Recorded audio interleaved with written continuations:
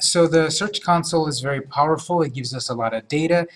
The longer you have it active, the more data it'll give you. So that's why if we set it up right now, you want to check it periodically.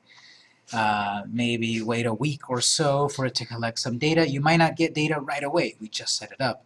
So that's why I might check it in a week, and then once a month log in to check it, or sooner if you want. But if you check on things here, you'll have a healthy site and then good traffic. So sometimes though, the built-in help is not enough. The tutorials that are here might not be that that user-friendly. So I'm going to show you this. This is how you can call Google Tech Support. It's not obvious at all, so I'm going to show you where. We actually have to create a free AdWords account. Now AdWords is related to their whole PPC, pay per click, their whole ads thing. You know, when you search on Google and you get results in ads, well, maybe not, that's not the best example, but you get ads on the side like, okay, cat groomer. I'm looking for a cat groomer. So then here we go, ads here, ads there, ads in the map, all of that stuff. That's people paying to show up on the search results. They're placing ads. So they're paying for keywords. Google has this whole AdWords system, which is out of our scope because it's not free. You are going to pay some amount of money, and it depends on your keywords, but you're going to sort of, in a sense, claim a monopoly on keywords. So when someone searches cat groomers, you're number one. Yes, it's an ad. Yes, a lot of people are very savvy and are going to skip the ads. But also, there's hundreds of millions of people that will not. Hundreds of millions of people that will see number one is number one. So they'll click on it and you'll get traffic. Obviously yourself, that you are a savvy person, you're probably going to skip these ads and you're going to go to the organic results. You're going to go to the organic results, which is a whole process of SEO. That's why I'm saying that if a company tells you you're going to be number one in a week, they're probably taking some of your money and creating ads. And therefore you appear number one and you have a residual effect because eventually that budget will run out. And you'll have a residual effect that you'll be number one organically, which is the non-ad stuff, for a little while, and then eventually you'll fall out of that place. So that's their whole AdWords system. But that's how we get our tech support, because remember, money talks, and you know the rest of that. So if you are setting yourself up with an AdWords account, there's going to be a tech support number. I'm going to show you briefly how that is, and no, you won't have to pay for this. We can just create it. And I don't think I can show it to you exactly because I've already created it and I can't do it from an uncreated site. But if we go to google.com/AdWords, ADWORDS, ad as in advertisement, not ad as in plus, AdWords, google.com/AdWords.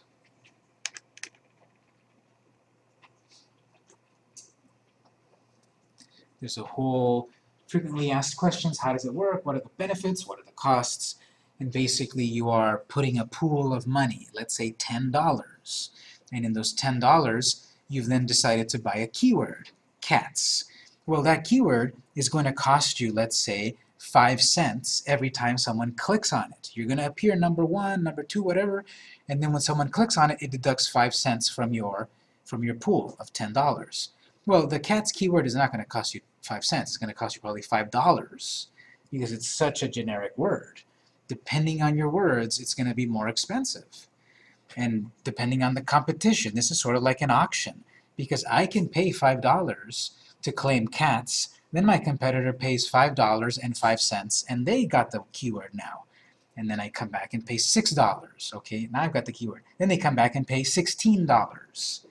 So it's a never-ending moving target. That's why these companies that appear number one set aside a budget to get those keywords. How much money do you think PetSmart has to be up on number two? That's why these companies are really big up there, because they can spend that money. So I'm not scaring you away, I'm just saying that this is one way to get SEO, SEO traffic. In the SEO class, I say at the very beginning, how many of you, raise your hand, would like to do SEO the easy way? People raise their hand. Okay, now take your hand and reach into your wallet, take out that credit card, and let's buy some AdWords, some PPC, pay-per-click campaigns. Is there a way you can look and see who's the highest Yes, bidder company? definitely. Once we set this up, we'll be able to do that keyword research, and it will tell you how much it costs and everything. Is there a minimal amount of that you can put down for those words? Definitely, also. If the word is very popular, such as coffee shop in New York, that might be, a lot of people might want that. Starbucks might want that. Or, you know, Joe's Coffee might want that. So there is going to be a minimum depending on your keyword, and it'll tell you there what it is. So let's click sign in at the top right. Go ahead and sign in.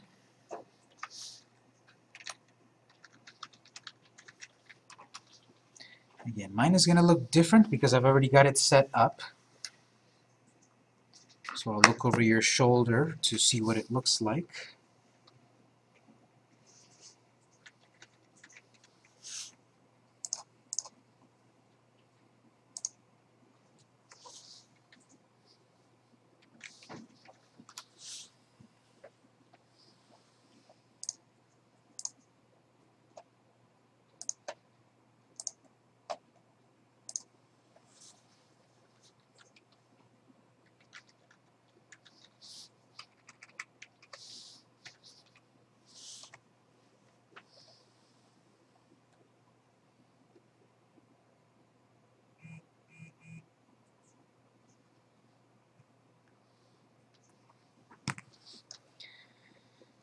Okay, actually, I think on this account I do have it pretty... Okay, do you see something like mine? Maybe a little different? If it looks different, that's okay. But this is the AdWords, Google AdWords. It took me right away over to campaigns.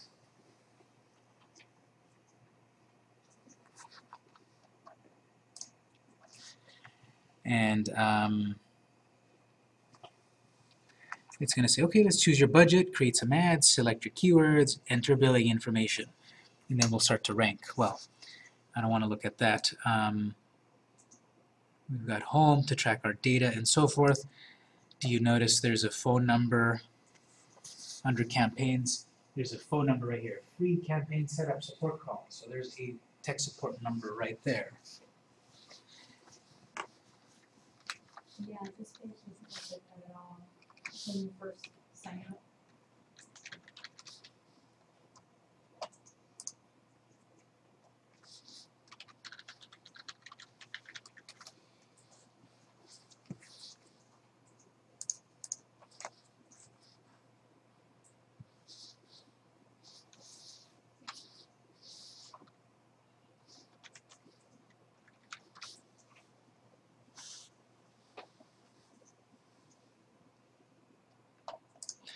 Yeah, I'm not going to be able to show the exact page that you guys are looking at because I've already set it up.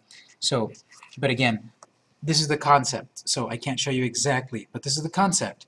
Again, if we create an AdWords account, we don't have to actually create an ad and fund it and all of that, but somewhere in this screen, maybe not exactly like what mine looks like, but up on Tools perhaps, or whatever yours looks like, you'll be able to find a spot to actually get in touch with someone on tech support. Try this. Whatever it looks like, do you hopefully see a gear on the top right corner? If you do, click on that gear, and it says right there, call us. 9 a.m. to 8 p.m. Eastern Time, Monday through Friday. There's a phone number where you can talk to someone. So related to your account, then you'll be able to talk to someone over at Google to help you with your AdWords or your Google Analytics and all of that. So this is the big secret. You don't have to have actual ads and so forth and campaigns and spending money, but you need an AdWords account. It comes with all of your Google stuff. So you call that phone number, you talk to a real person, and you get some answers. This is as much as I'll show here. I can help people individually if they really want to look at this, but it's over on AdWords.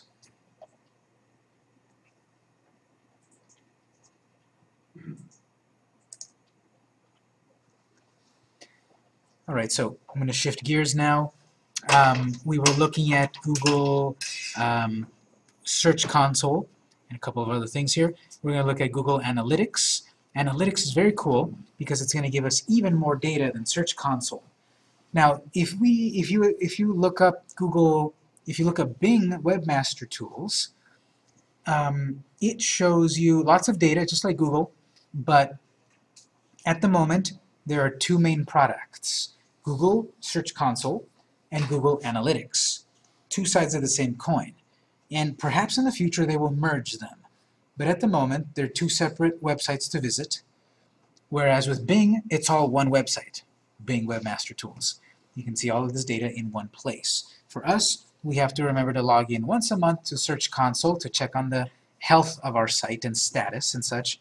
And then we're going to log into google.com/analytics, also once a month, where this will tell us all of the raw details and data of your traffic and your users and your bounce rate and all of this stuff that I will explain. But let's go to google.com/analytics.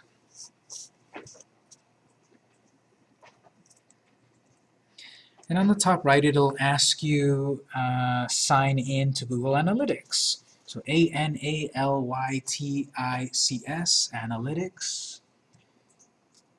And sign in on the top right corner.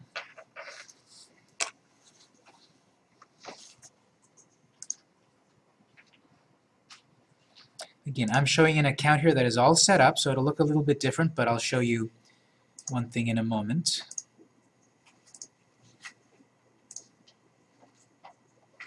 Just look over a shoulder to see what it looks like, because it looks different.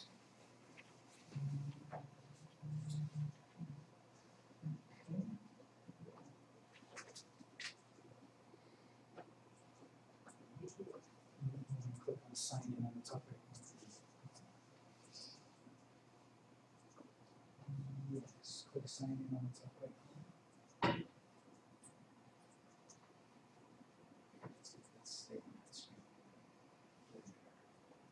Alright, so then some of you see a screen that has 3 steps.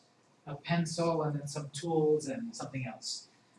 So that's just telling you, let's activate Google Analytics. Click on that. I think it's a plain gray button on the right side. What does it say? Like sign up, maybe? So if you see the 3 columns of icons, click on that. Then on the next screen, do you see something like this? Website, mobile app? Does it look something like that? Did you click on the button on the top right that said something like sign up? So that's just telling you why would you want Google Analytics and so forth. Then it should take us to something that looks like this. Before we fill this in, let me back up to explain this very confusing, out of many confusing things, of Google Analytics. So don't change your screen, but let me show you this. As I said, I deal with a lot of clients. And so my screen eventually, your screen will look something like this. This is what my screen looks like.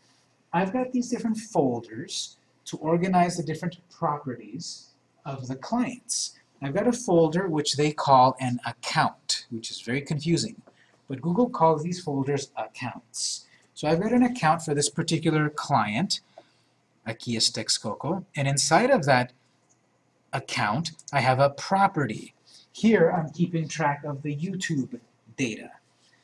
I might have another client like this one over here. That's the account, vmcampus.com, and then the properties. I'm keeping track of the DeviantArt website, the main website, the blog, and the YouTube.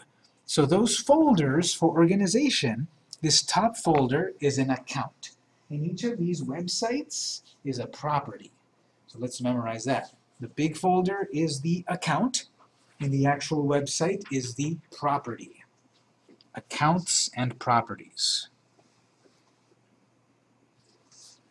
So in the VM Campus account, I've got the DeviantArt property, the main website property, the blog property, the YouTube property. The YouTube website, the blog website, the main website, the DeviantArt website. So this screen that you're looking at here, new account.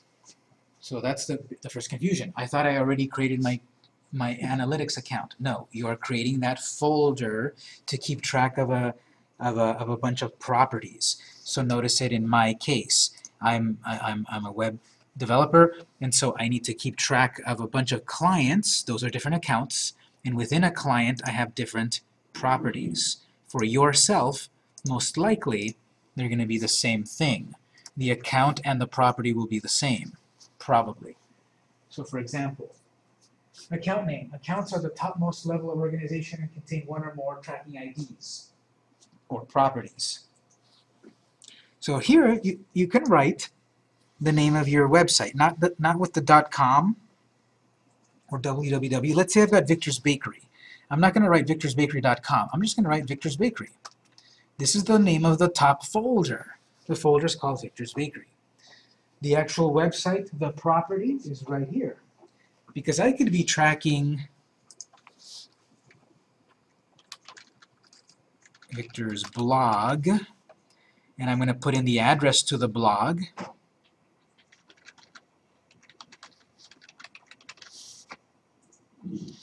Or maybe I'm tracking the YouTube channel, so I can call that Victor's YouTube, and then type the YouTube address. That's another property. I could have here Victor's main site and put in the address to the main site, victor.com. So properties are the websites, and they have a name, and then the whole thing is an account, and that has a name. Yes? I'm not getting this page. When I'm signing on, it's taking me straight to like the admin part. I'm not getting to add another account. So you're probably looking at something like that, with a bunch of Yeah, admin. that's where it's taking me. Okay, what you want to do is go over to the admin tab at the top right, and then on this left column under account, click on whatever thing it tells you, just click on it, and then at the bottom you'll see create new account. Okay, thanks. I'll show everyone that in a moment also. But we're all probably here, so this is my Victor's Bakery account. This is the main site, and then the address. Here it does not matter the www or the non-www, but it does matter the HTTPS or HTTP version. So I'm simply just going to type the non-www version. Doesn't matter. Industry category. The thing is that we're going to collect a lot of data. Google's going to collect a lot of data on our behalf. And we're going to want to view that data and understand it and work with it. So if we can tell it what kind of company we are, or website, it can help us by showing us the data the most relevant way to us. So there's no wrong answer here, but try to find a category that fits for you. So I'm going with food and drink because my website's a bakery.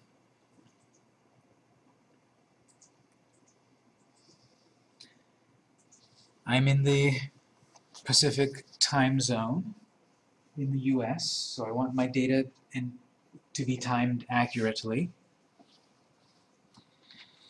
You have all these sharing options, which I recommend turn them all off.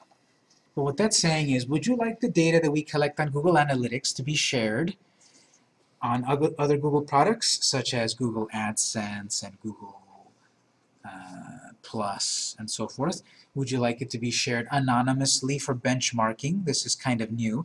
We'll be able to compare your website traffic with other websites anonymously. You can turn that on or off. If you're going to call technical support, are you going to let them see your data? They'll still be able to help you if you say no, but if you say yes, they'll be able to see more. And then also account specialists, which is gives Google marketing specialists and your Google sales specialists access to your Google Analytics. So these are the people also that will help you with other things, specifically sales things. So it's not a big deal to turn them all off, because then they can be turned on when necessary. When you do call tech support, they will ask to see the data, and then you can say yes. This benchmarking, you won't need that. If you're never going to use benchmarking, then keep your data locked down, even though it's anonymous. So this is up to you. On or off doesn't make any difference with the data. It's up to you and your philosophy of sharing your data. So if you leave them all on, great. If you turn them all off, great. If you turn some on or off, that's fine too. And on a different screen, we can turn this back on or off if we change our mind. You can set up 100 accounts. We've got 14 here. So again, this is more advanced, but we can track the data of our website or our app. But this is our website. Click Get Tracking ID. You need to confirm these terms of service. Just a lot of information about how you will not abuse the service and you will not use it to harass people, and your privacy is important and all that good stuff. So either you accept it and move on, or don't, and then we can't use it. So it's up to you. I'm going to click Accept.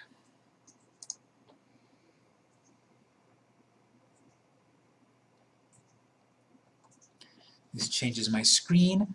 And then here now it gives me this block of code.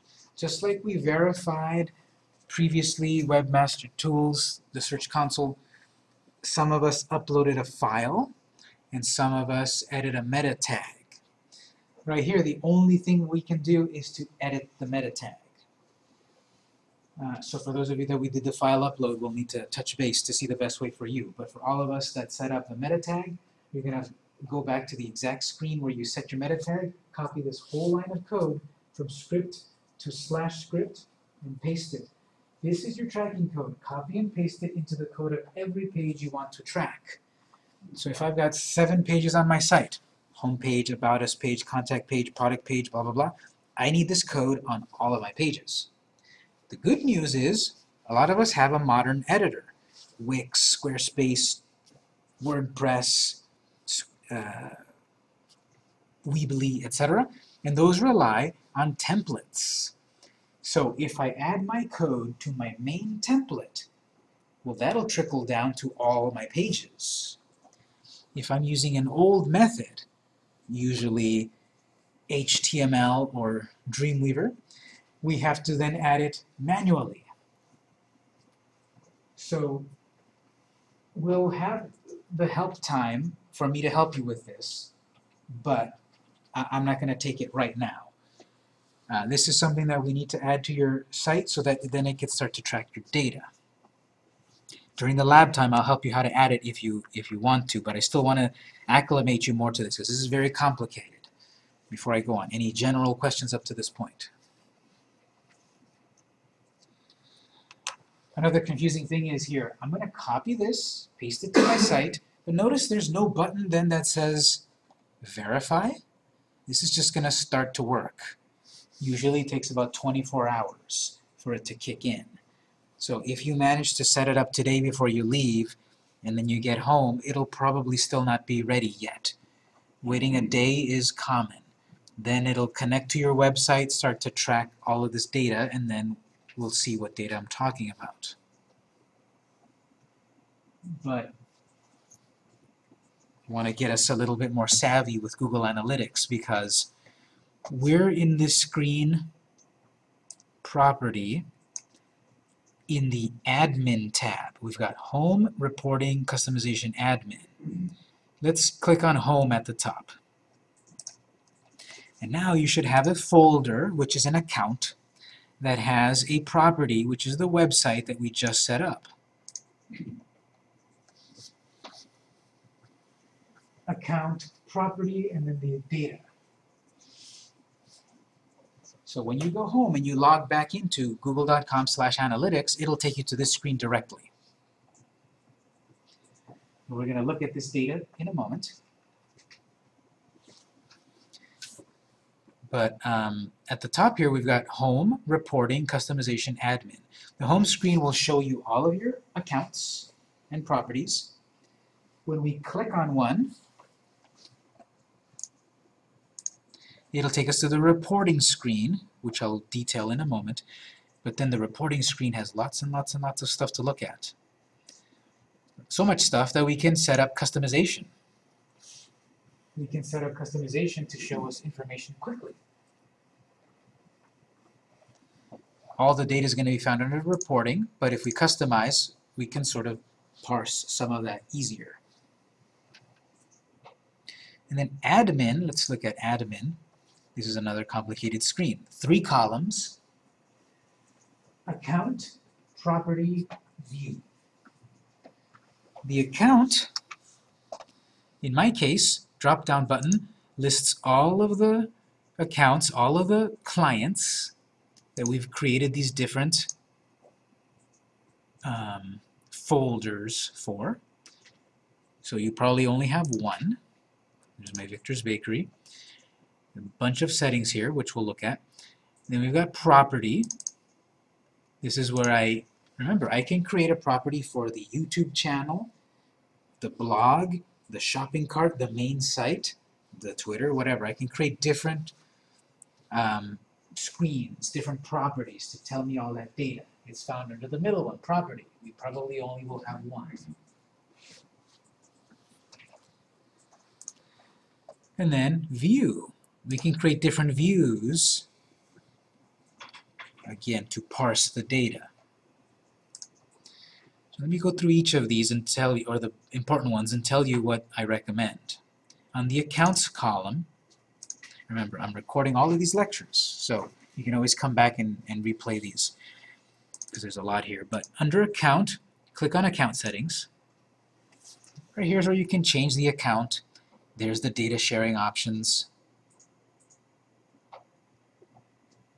The data processing amendment, which is related to European websites.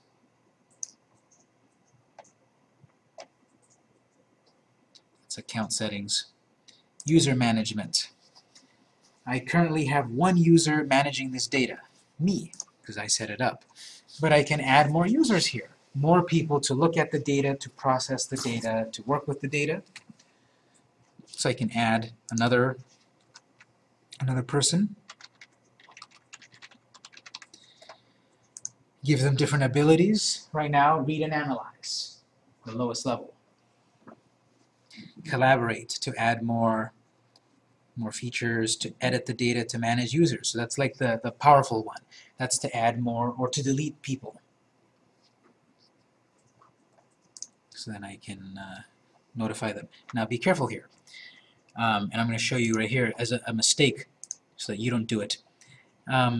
In the beginning, when my company first set this up several years ago, this wasn't quite obvious, accounts and properties and such. So here's the mistake we made that you shouldn't make.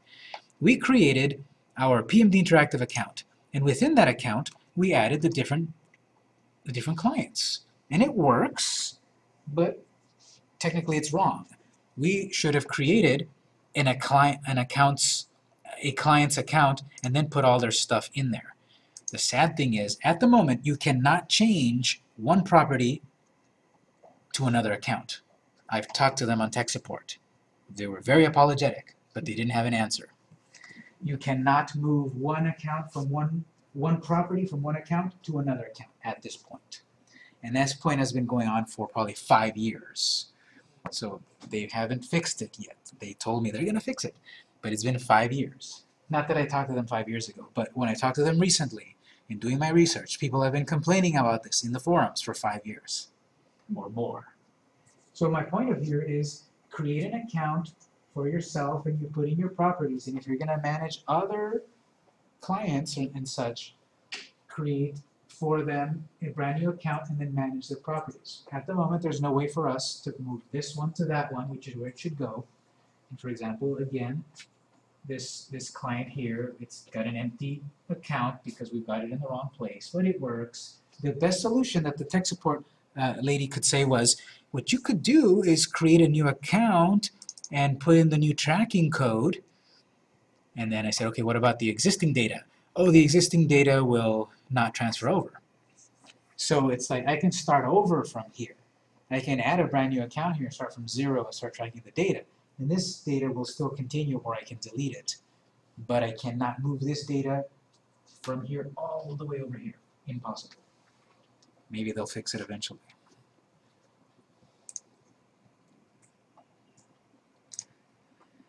So what I'm getting at is, within this user management, you see user management in all of these columns. And so our mistake is that if we add a client here, they will see all of these properties because we gave them access on the highest level, the account. The account, which would be all of these properties. So if you're going to add other people to your organization, you need to understand this, because it would probably be better under the user management of the property. And we could specify which property. Let them see the data of the blog, but not the main site, or the YouTube, but not the blog, under the property column.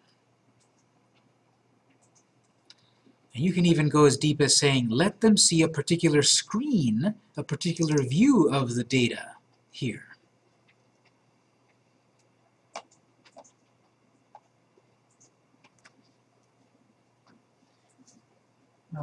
Don't worry about filters yet. Change history, this will give you a list of all changes that were made, and here's where you can delete that. Not the data, technically not the data that Google has collected, but the access to it.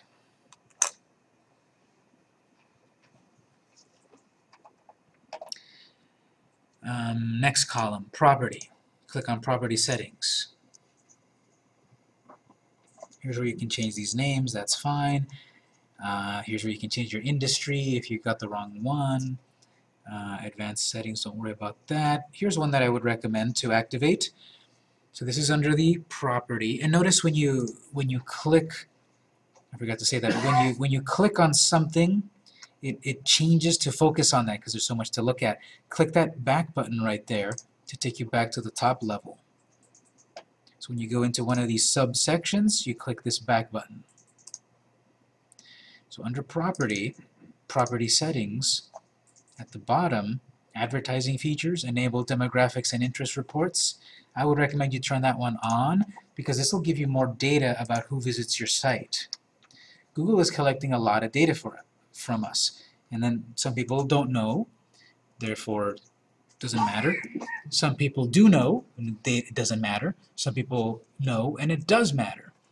But anyway, Google is collecting this data, and if I want to see the data of their age and gender and all of that they've given to Google, we can see that. That'll help us as marketers. My company, again, we make a website for someone, but that's not the end. We also recommend social media, we recommend marketing, etc. Because if you've got a restaurant, just because you built a very nice restaurant and have amazing food doesn't mean anyone's going to visit unless they know about you on the radio, on TV, on Twitter, on Facebook. Marketing. So if I know that I'm getting a lot of traffic from Twitter from women of an age, I can focus my efforts to target that demographic. If I see that I have very low traffic from 18 to 25-year-olds from Facebook, I can either decide, okay, I'm going to go towards that demographic to try to bring more, or I'm going to say that demographic's not working, I'm going to stop paying money to try to reach that demographic. So if I know that, that will help me. This link attribution is useful, but it's kind of complicated, so it doesn't matter if you turn it on. I'm going to leave it off. And we can connect our webmaster tools, the Search Console. We can connect the Search Console to analytics to share data and get a more complete picture. So I'm going to click Save at the bottom. Again, I recommend the enable demographics and interest reports. I didn't change anything else.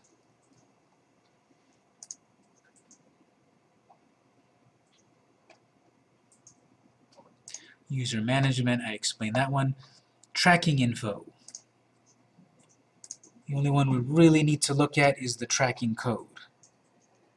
This is where you can then come back and confirm, is this working? This is under the property, tracking info, tracking code.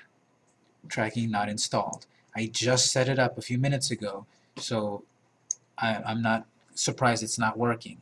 And anyway, this is a fake site. For your site, it still probably will not work, again, for probably up to 24 hours. But this is where you come back to check, is it working? I was going to ask, where do you paste the code in each of your pages, website pages? You're going to paste this in the head section. In the code of your site, you're going to look for the head section. You'll see a tag that says like this, head. You're going to look for something that says head. You're going to copy this whole chunk here and paste it right after head.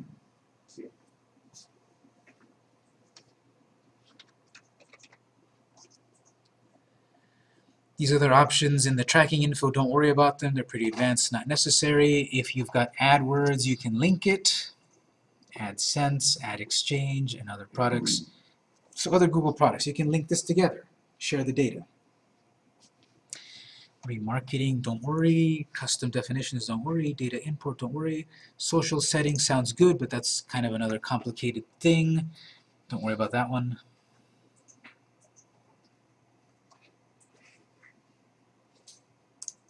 Let me go back to the higher level. Let's look at the view settings of, let's look at the settings of the view column.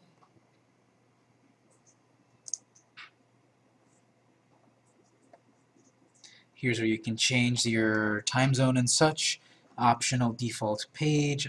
I wouldn't really change it because your current home page, I'm 99% sure, will already work. This is kind of advanced, and it really could mess things up if you change that, so that's why it's optional. Exclude URL query parameters, don't worry about that. Currency displayed, if you're selling anything on your site, what's its currency. Bot filtering. Various search engines and websites have these spiders or bots or crawlers. These little apps that are running 24 hours a day, going to every website that they can find, following links.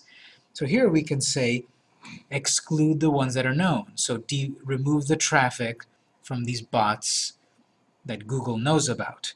Obviously, anyone can create a new bot and have it crawl your site, so this is sort of like a losing battle. So it's not on by default, and it doesn't quite matter to turn it on.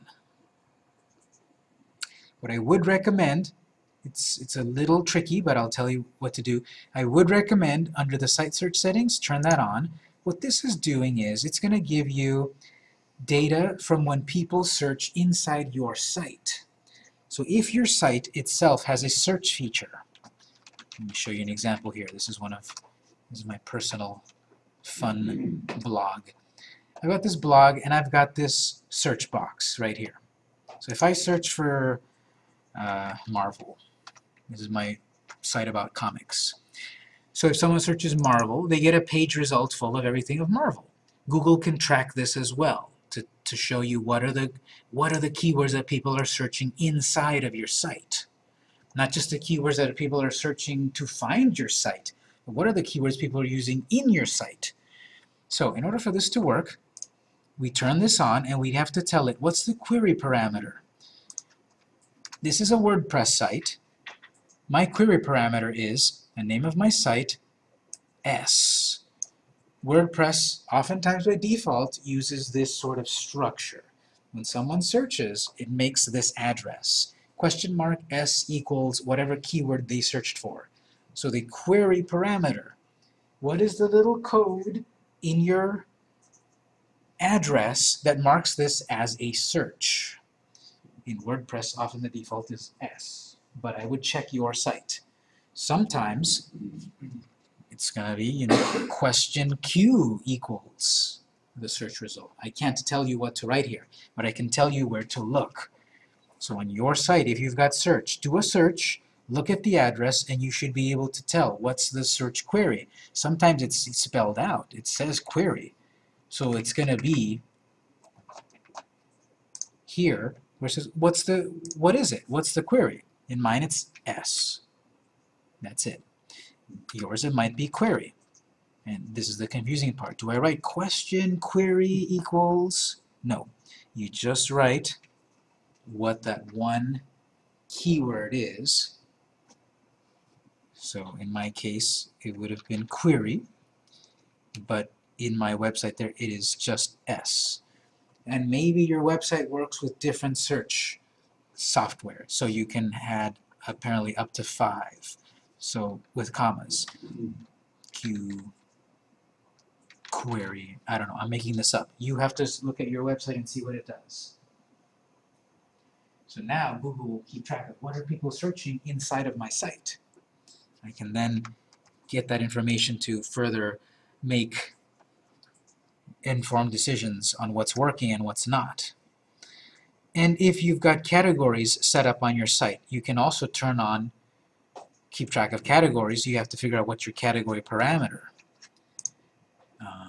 On my site, category is spelled out, category. That's why I'm not going to guess what it is. Sometimes it's said as cat. Cat equals comics. So I'm seeing that on my site, it's using category. So on analytics, I would say that the category parameter is category. So if you don't know what this is, don't turn them on yet. Check your site. Do a plain old search, find your query, turn it on and add it. If you've got categories, check what that query, category query is, add it, and then save it.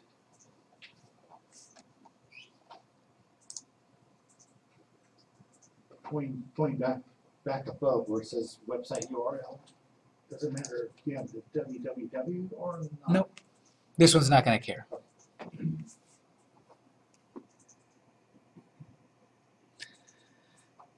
Most of the stuff in this column you're not going to need, but I'm going to recommend this one, goals.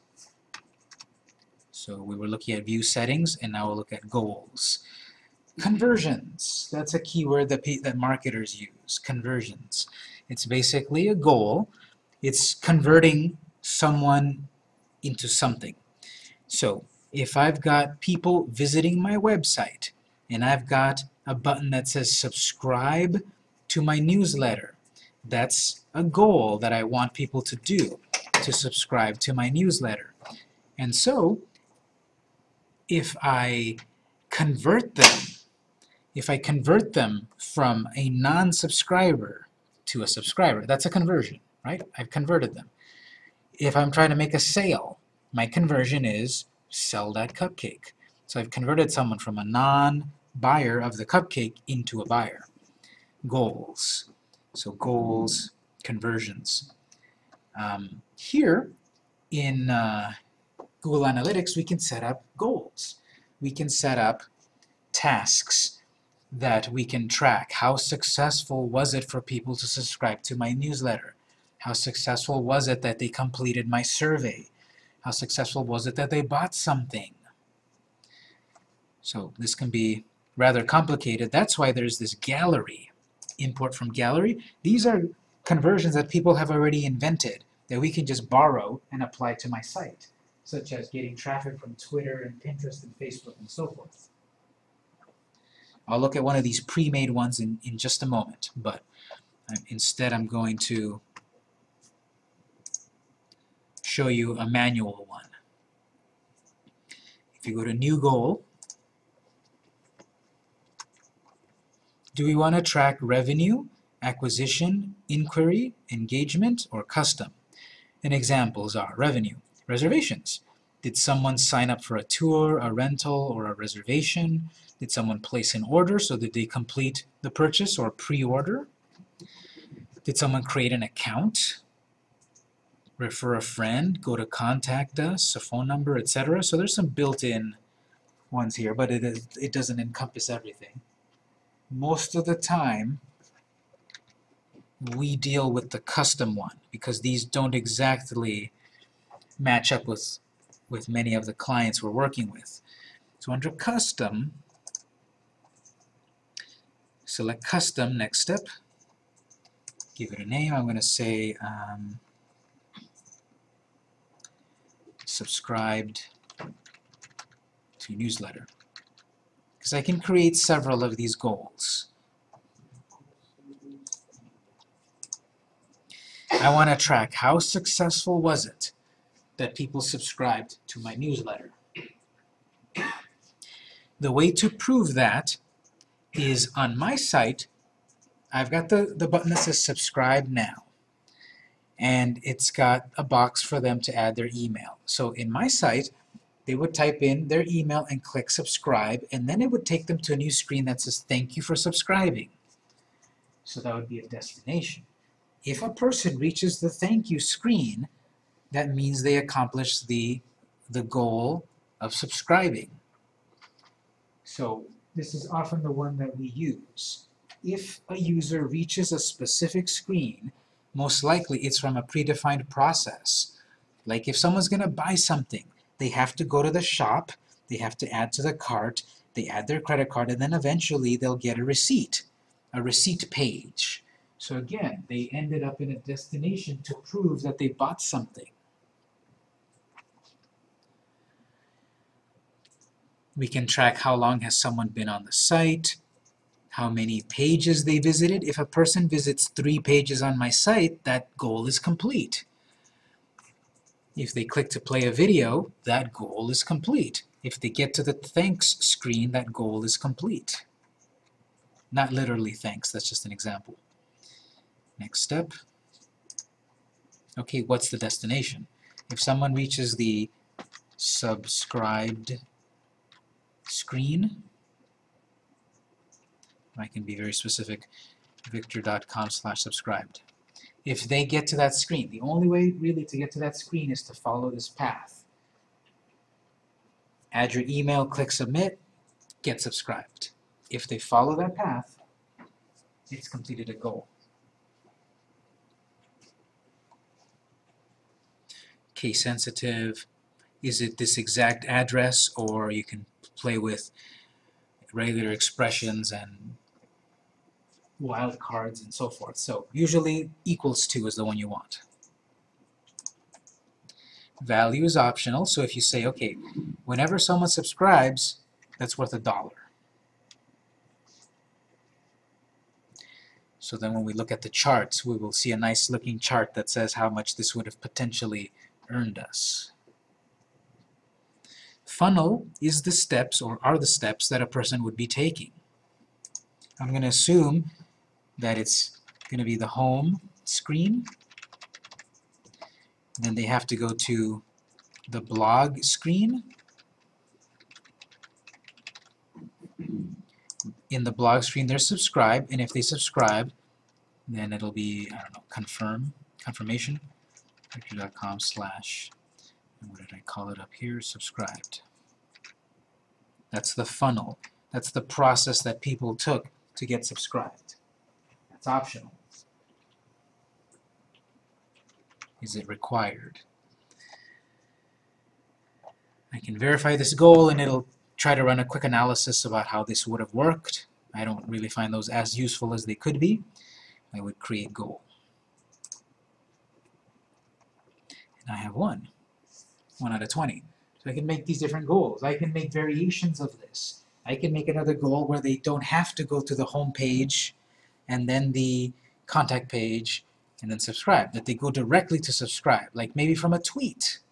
So I can make a conversion goal here based off of a tweet, a specific address, a landing page, if you've heard of that term. A landing page is a page that a person gets to from a specific sort of VIP method, that you can't get to that page normally from the main menu of your website, that you have to come from a tweet, You have to come from an email, you have to come from some unique place, and you land on that page, and you only get that way through the unique entry point. So I could make another conversion goal about that. How well are my tweets working? Are people following that link?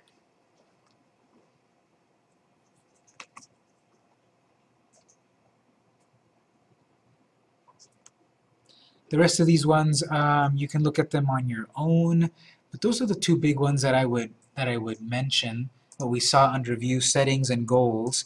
Goals is going to be very valuable because, again, knowledge is power. Are my efforts working? Is the money that I'm spending working? And as you saw me do it quickly, it makes sense, but maybe if you go over to the import gallery, you'll find a little bit more of what you're really looking for yourself. These are people making up the steps and sharing them for you, and then people rate them. So this has got 3 stars out of 22. Maybe I can find another one similar. You know, under social, what are people sharing? I mean, what are people giving under social that I might apply here? This one's got less reviews but higher stars.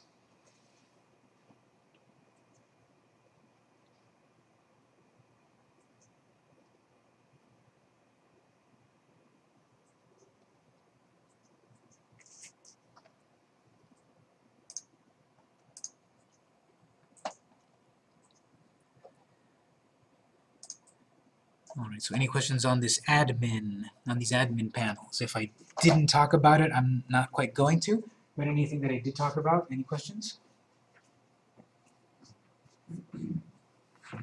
Okay, let's go over to the reporting screen. I'm going to do this with a client that has traffic just to show you what a fully set up account looks like. You have several screens on the left, dashboard, shortcuts, etc. We can look at our data real time. We can look, are there any people right now on our website? Real-time overview. Right now, there's one person. And it takes us back in the last half hour. There were more people at that hour. Which page? The menu page in San Diego. That's real time. But then we've got audience acquisition behavior. So we can get a lot of details on the audience. What's their web browser and all of that stuff. Acquisition, where did they come from? And behavior, what did they do on my site? So we'll look at those, but let me back up. Audience overview. Audience overview should be the default one. And then here's where we can get all of this deep detail, but just briefly here. This is the traffic that happened within this last time period, this month. You can change your view up there. You can tell it, show me the data of this month, of 2 months, this year. I can compare it to the previous time period. So you can see that previous time period, spikes on certain days and such. I can look at this by hour, by day, by week, by month.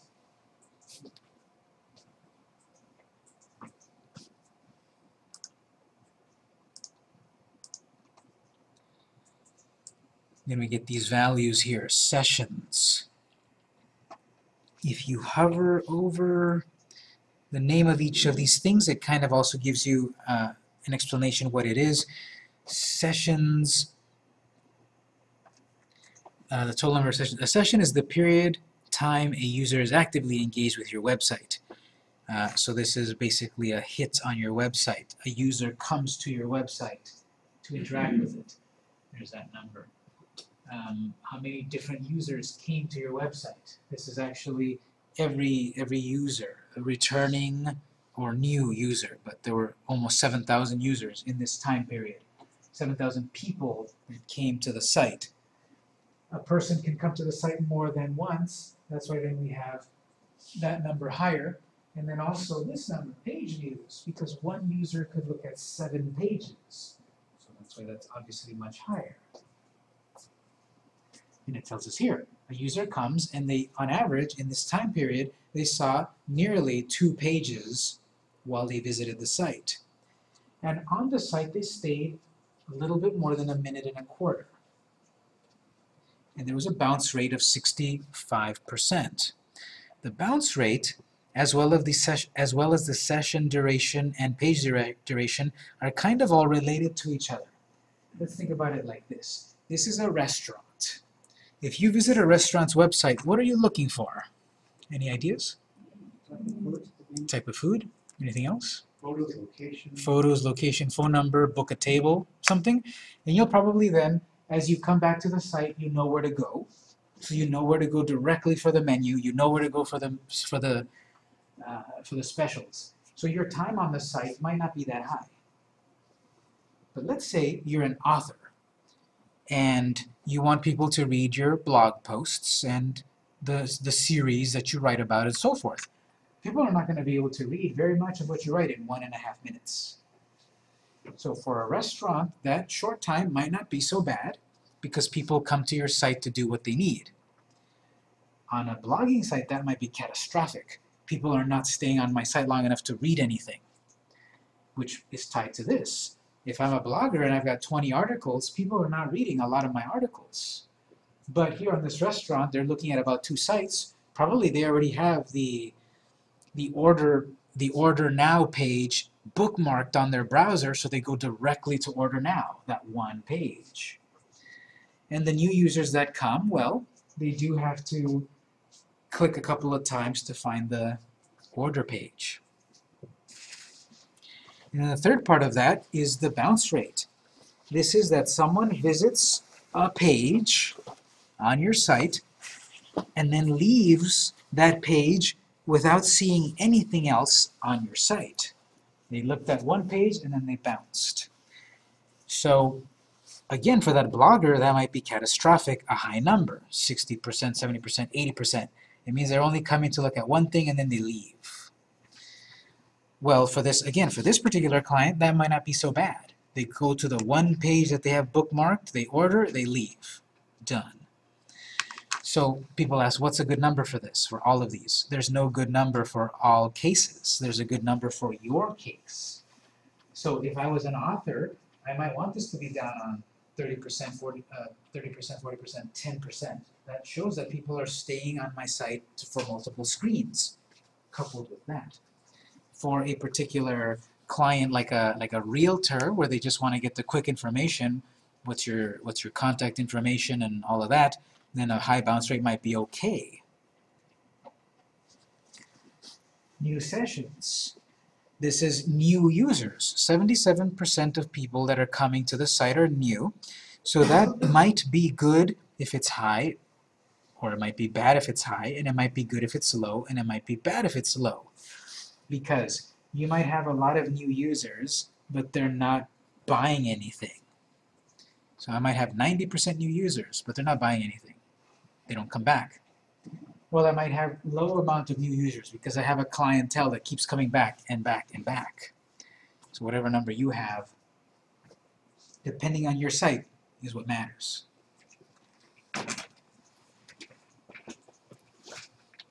And you can see it as a chart here. And you get all this information, language. So 75% of people visiting this site speak English. 5% seem to speak Russian. Then comes Spanish, Russian, Spanish from the US, Spanish from Mexico, English from England. We can look at country. Again, I won't go through all of these, but we're getting traffic from US, Russia, and Mexico. That seems a little iffy, unfortunately, I have to say. I don't know why a lot of traffic from Russia is coming to a Mexican food restaurant. Cities, let's see, LA, San Diego, Chula Vista, Mexico. This looks really good. So this client started in Tijuana, then they came to the US in 2008, then they expanded to LA last year. So now they're getting more traffic from LA than San Diego. Knowing that, so what's the point of all of this info? Knowing all of that informs me on my tactics to what to do. I'm going to go on Twitter and I'm going to tweet targeting Los Angeles. I'm going to run more radio ads in Los Angeles. Or vice versa. San Diego's falling behind. I'm going to spend a little bit more effort and time and money to target San Diego. I'm getting a residual effect from Mexico City. Great. I'm going to reach out to a Mexico City audience. Maybe I'm going to find the local Spanish language newspapers and maybe advertise there too. So the knowledge is power. This is going to give you lots of knowledge. It's up to you to do something with it. And of course, I'll give advice. Yes? Question on knowledge. So I've got language and country is not set. Mhm. Would that have to do with the settings on why would it show that this is not set? All of this information is coming from the people visiting your site. So if they, on their web browser or mobile device or whatever, smart TV, don't have that set, then that's why that shows up there.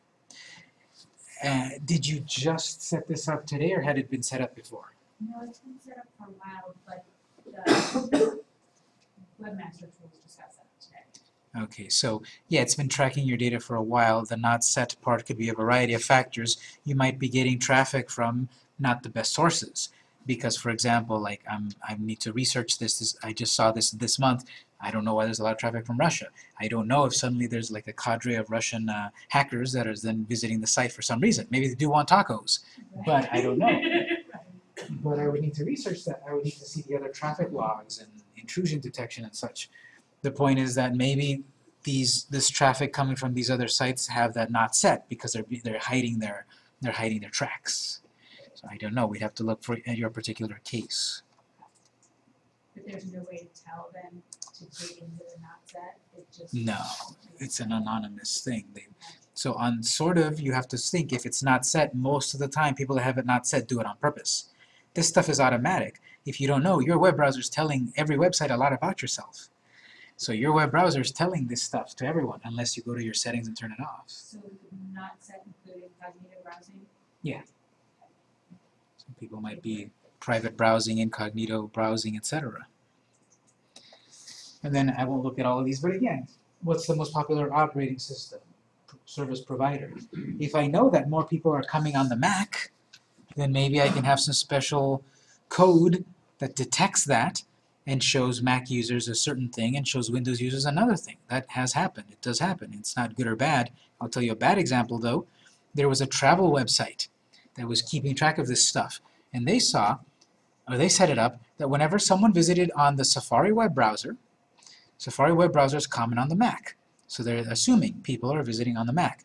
They had their code set up that when someone visited on their Mac, their travel prices were a little higher.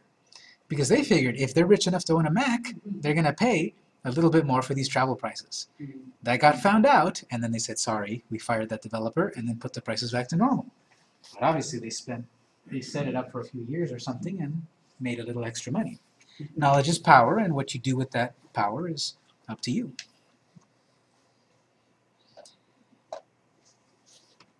So you can look at all of this audience information really deep under geography and technology and all of that. But I want to show an important one here under acquisition. There's a section under acquisition, overview. They've all got an overview. So under acquisition overview, some quick charts here. Organic, direct referral, social. The organic search is when someone does a search on Google, keywords or whatever, and your page shows up and they clicked. So organic search. There's no example here, but there's another wedge that I believe it's called paid. So if I paid for traffic, it would show that as part of the wedge. Direct. This is coming from, like I said, what if a person bookmarked a particular page and they come directly to that page over and over? So this has got 21% traffic direct. They go directly to the page. They might have typed it themselves. They might have memorized victor.com/buy. So I'm getting some traffic directly. It could also be like from an email. It's coming from a direct link, but I believe email gets its own field. If not, it comes from direct. Referral is traffic that we get from other websites. Twitter, Facebook, blogs, review sites, Yelp, etc. Those other sites referred the user to our site. So 16% comes from referred. And then the last one here, specifically social. I misspoke, but social. So Twitter and Facebook has its own wedge now. And so this is the traffic coming from social. So most of the traffic, over 50%, 60% of the traffic to this site comes from people doing an organic search without this client paying. And it shows you the raw numbers, of course. You're going to be able to drill down very deep to see maps of like counties of traffic in the US. But here are some raw numbers for this time period. 5,000 organic sessions. So hits, 5,000 hits from organic search, 1,800 from direct, 1,400 from referral, and 300 from social. Okay, great. Where is my traffic exactly? If we look under, open the all traffic.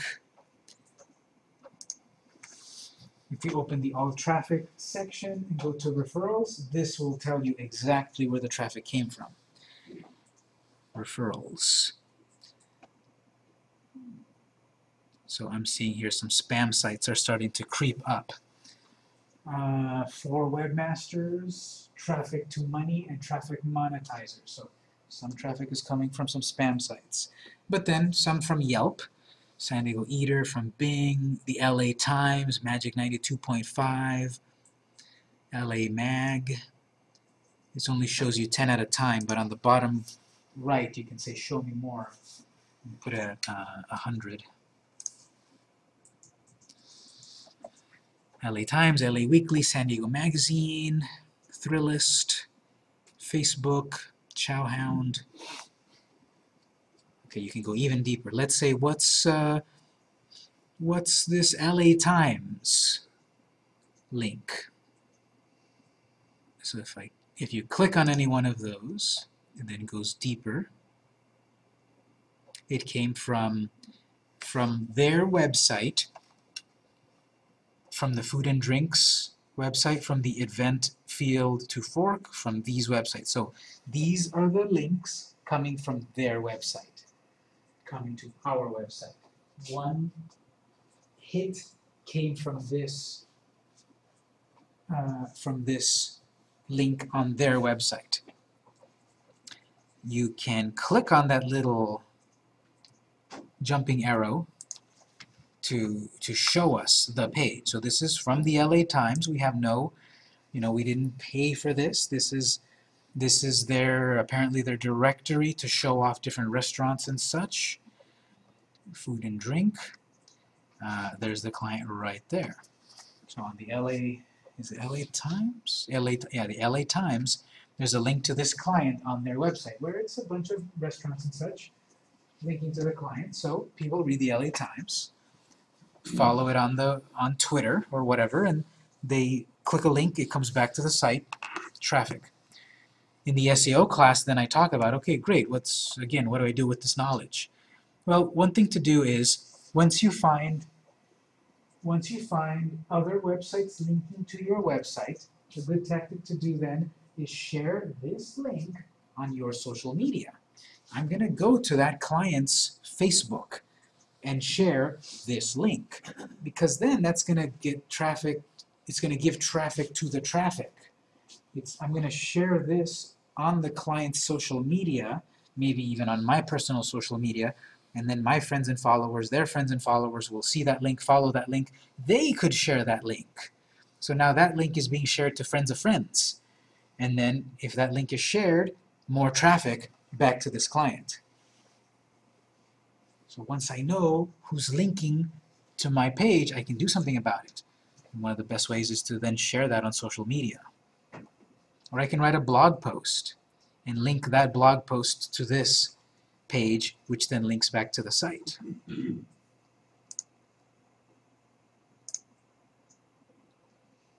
Here's the Field to Fork event, September 5th.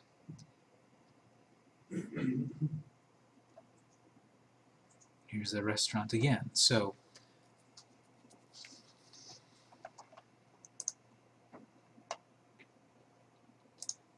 Backing up, then this is again, once a month we log in, we check these links, it's coming up to the time to do this.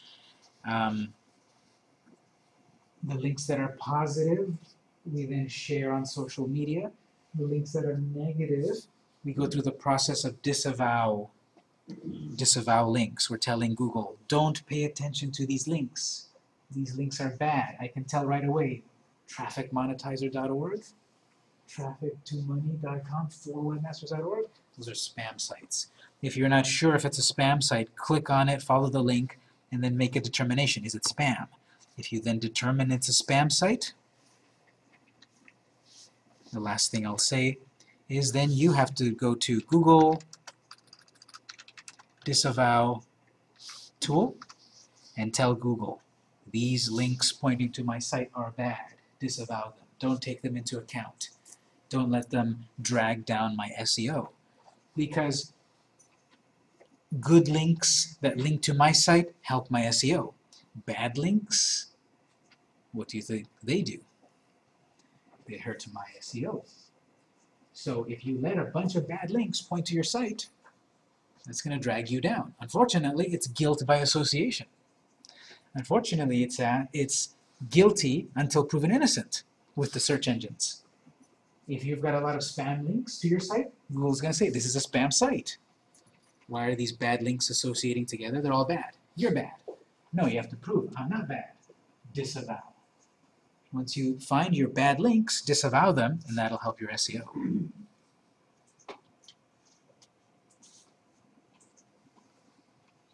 And so there's still plenty that we can look at, but technically they stopped paying me 1 minute ago. So this class is usually 4 weeks long. In the summer, it's short, so they gave us 2 weeks. We managed to cover the big things I wanted to talk about, Google Plus last time, an overview of Google Analytics, Google AdWords, Google Analytics, and you're going to look at Google Disavow. This is the advanced Google stuff. You're welcome to, remember, send me a link to replay the videos.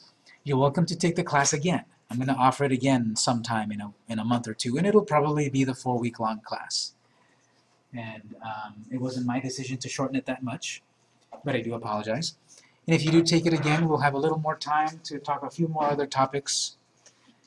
But some of the things that I couldn't quite get to, I talk about in the SEO class. So we'll end the main lecture at this point.